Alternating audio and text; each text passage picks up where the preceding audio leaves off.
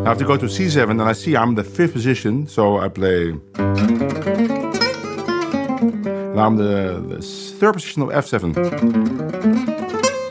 And that takes a long time to get fluent, but if you can do this, it's very easy to flow on a lot of stuff. Somebody asked me on the Discord about an exercise where you go down with a Phrygian dominant scale and go up with a diminished scale, because that's pretty much the I don't want to say the most used sound in Gypsy jazz, but it is very.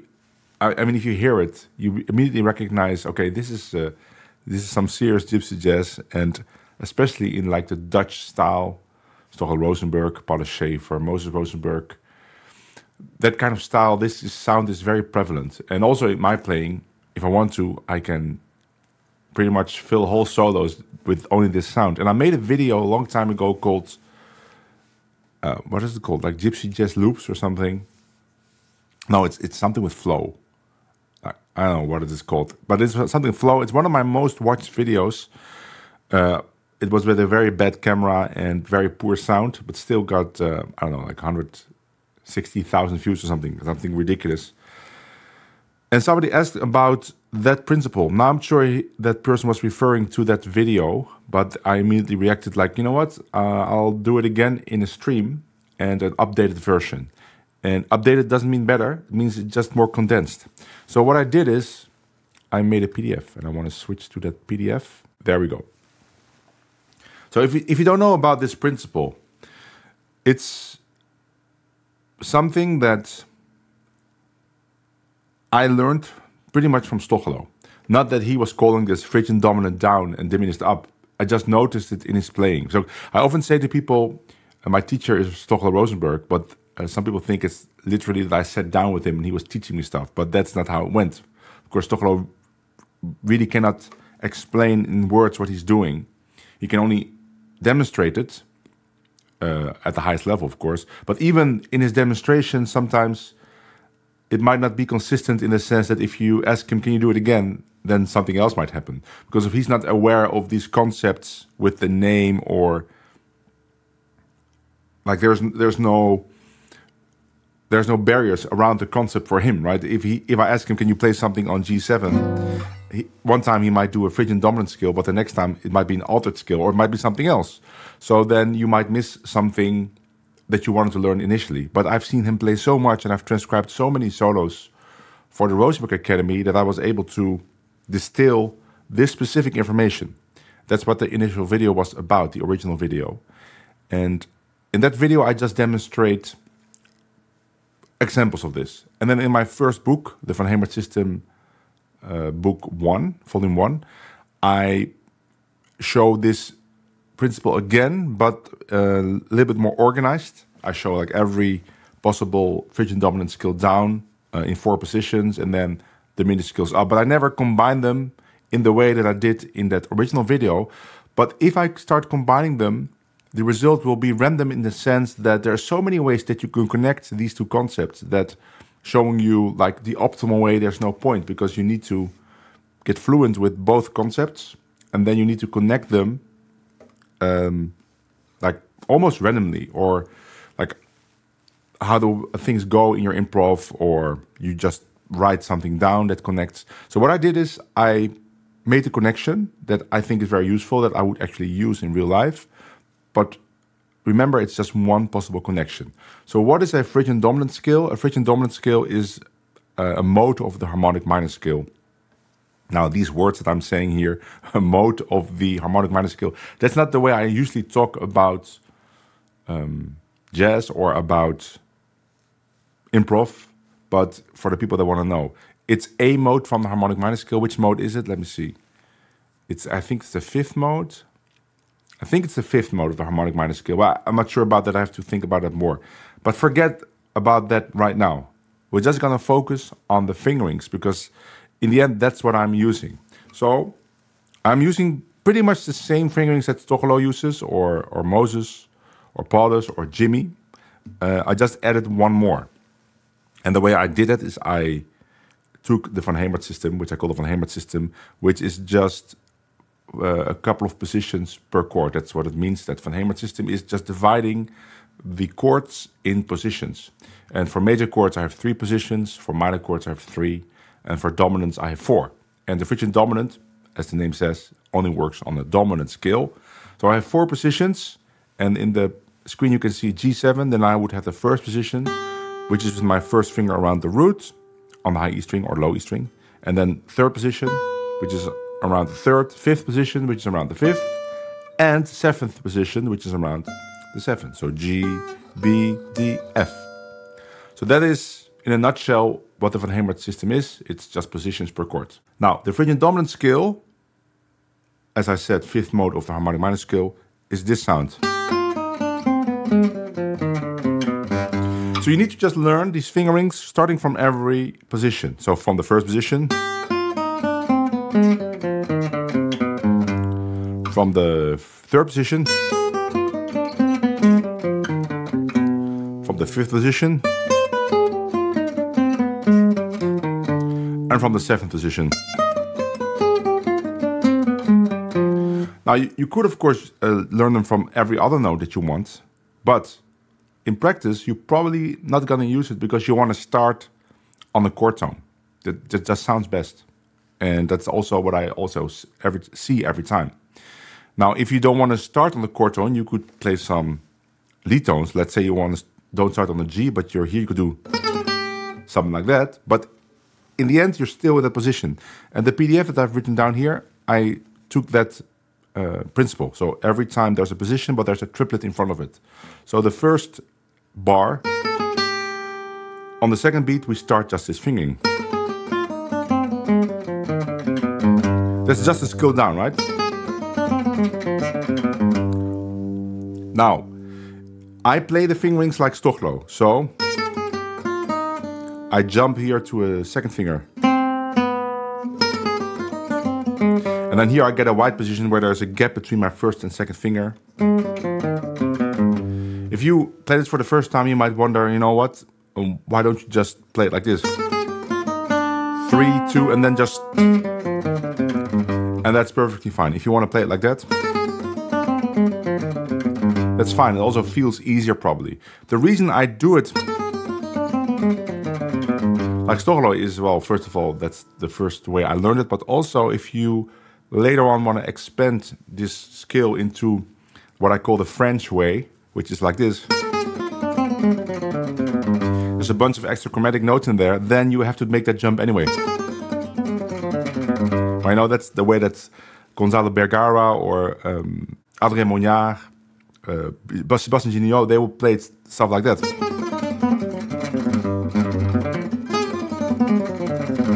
So then you have to make that jump. So I would say, if you learn it, why not jump there? And then if you go up, you play diminished arpeggio. And then you can see that in bar 3, there's a diminished arpeggio starting from the B. So the G is just not part of the diminished arpeggio, but usually when we play diminished arpeggios inside of this concept, when we're in the first position, we also play the root of the chord. So, and then diminished. We go to the third, and now we move our hand to the third position, and we play that scale down. Right, and again here I'm jumping to my second finger. Just for consistency, it feels the same. And then we're in bar 6, and we play diminished arpeggio up. Fifth position. So here also I don't jump to a wide position, I just stay closed. And now we play diminished up to the seventh position. And then in the seventh position, there is one pull-off slide that I do. In bar 11, I slide. And then we go up again. And we end again in the first position, the octave higher. So let me play the whole thing with a metronome. And then I'll explain you how to practice this. So I'm just gonna go to the top of the document. And then you won't see everything, but Here we go. Let's do metronome, not too fast. Let's do tempo 100.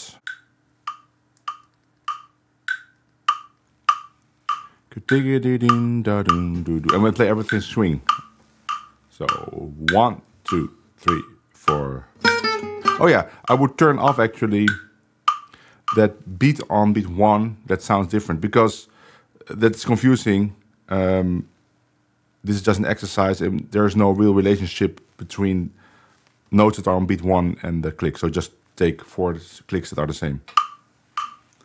Yeah, and also I want you to say which position you are. So just say 1, 3, 5, 7. 1, 2, 3, 4.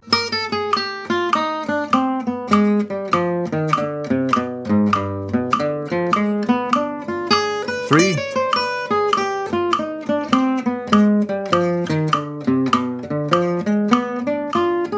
5.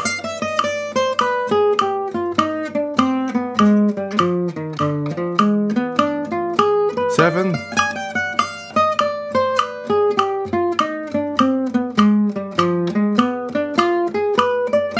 1. So that's how you practice the exercise. But then what you do is you go into circle of fourths. So next key, you go a fourth up, which would be C7. And instead of going in the same order as like 1, 3, 5, 7, you go from the lowest possibility on the guitar to the highest. So for C7, this would be first position, third position, an E, fifth position would be a G, seventh position would be a 7, B flat. So you can see the lowest position for C7 would actually be fifth position. So you play the same fingering for C7, but you start on 5.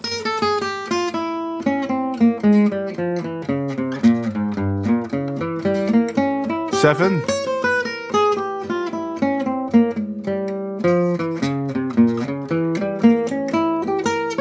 1.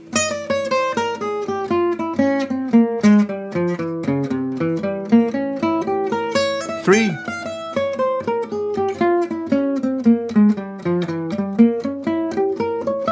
5 again. Next key would be F7. Lowest possibility would be first position, but we cannot play it here because then we get open strings. So third position. So you play F7. 3.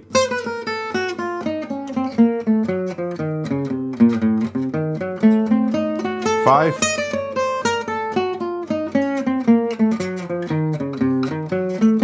7. With the slide.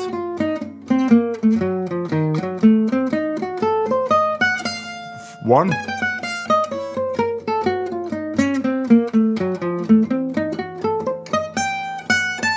3. We're gonna play 3 again. So then we go to B flat 7. Lowest possibility would be 7, which is an A flat.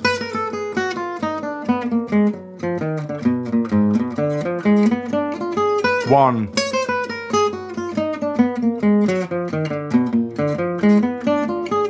3.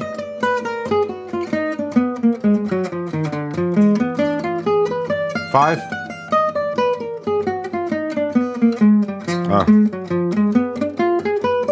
7. Right? That's how you do it with the metronome. It's very challenging to do, because first of all, you need to have these fingerings all memorized. That might be easier than you think, but still you have to memorize 4 of them. Then you have to also be fluent with the location of the positions per chord.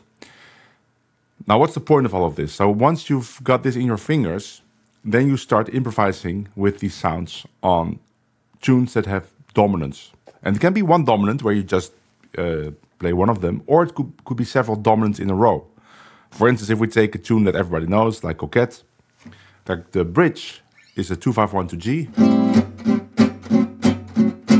And then it's E7, 2 bars, A7. Now, so on that E7 we can play to A7. So you have to make connections. So let me demonstrate it. Let's do back and track. Let's demonstrate that. How that would sound. And you have to be random about it in the sense that you can start anywhere and you can make the connection anywhere. You don't have to connect from E string to E string. If I play E7 and I start, let's say, 7th position, I don't have to go all the way down. I could maybe stop on the A string and then connect to A7 from there.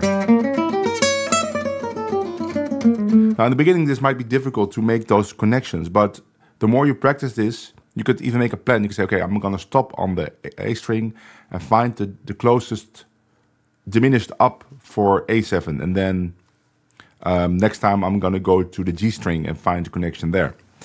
So I've done that a lot, and Stockholm has done it a lot. Maybe not on purpose like this, but just in improv. So let's find Coquette backing track and try that. And you will find your preferred ways of doing it. Here we go, Coquette.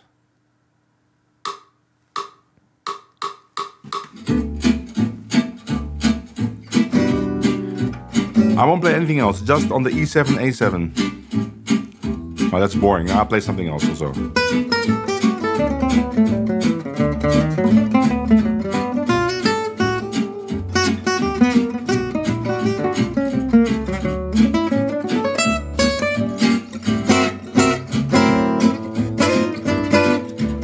Here we go.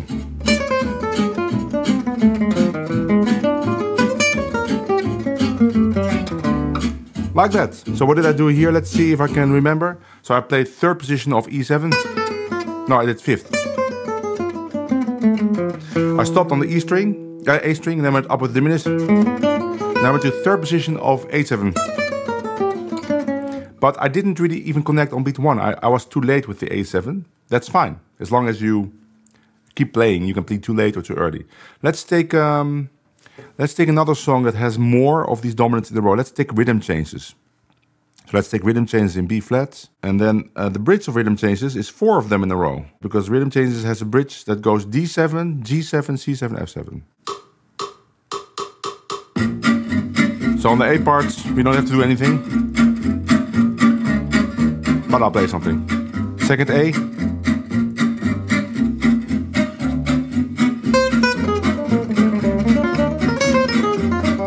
D7.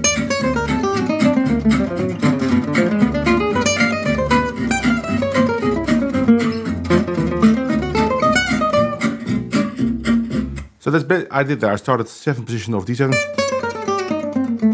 And I went to diminished up from the 3rd of G7. I think I went to 3rd position of C7. And then 1st position of F7. Let's do it again. I'll play a couple of choruses and then...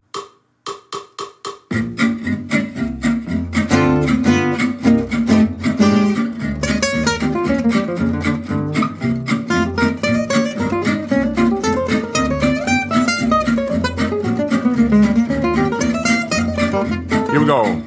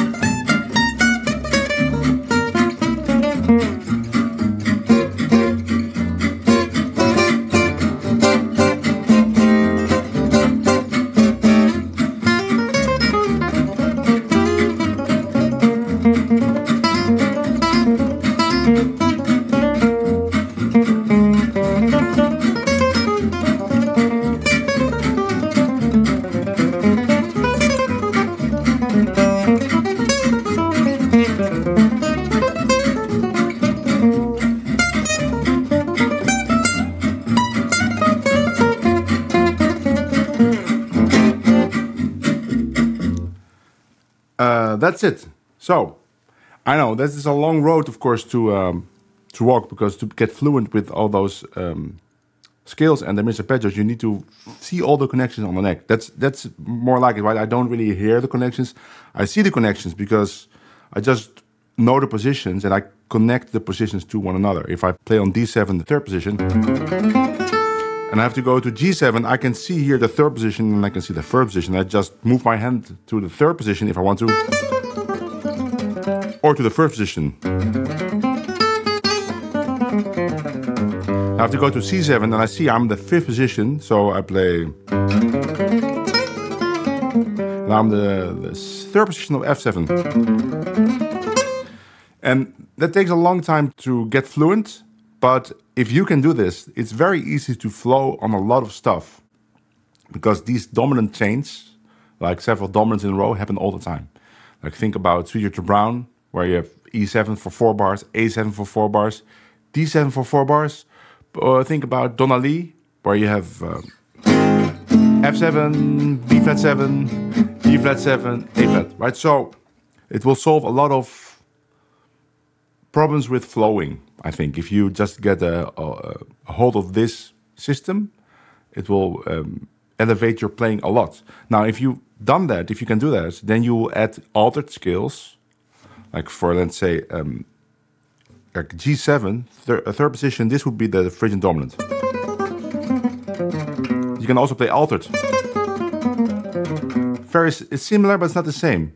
Or you could play A flat minor stuff. So you could go up with diminished,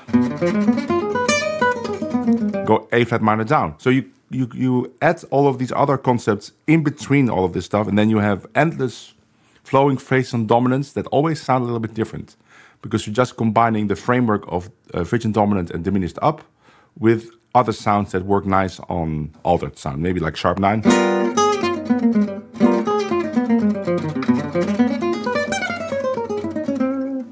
This PDF I will put on my Discord. I will put this PDF in the announcements channel for free, so you can get it. Of course, it's very basic information, and if you have my first book, this information is in there. If you watch the other video, it's in there. Maybe you already know it.